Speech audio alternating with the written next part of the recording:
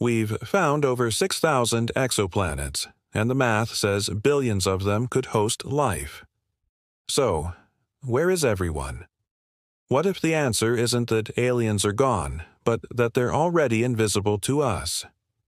A new study inspired by Carl Sagan's communication horizon suggests that as civilizations advance, they quickly move beyond technologies we can detect. 1,000 years ago, humans had no radio. 1,000 years from now, we might not even use electromagnetic communication at all. So, if aliens are 100 light-years away using quantum or neutrino communication, they'd be totally undetectable to us. Back in Sagan's time, he thought this detectable window might last a few thousand years. But today, with the explosive growth of AI, that window could be as short as a few decades.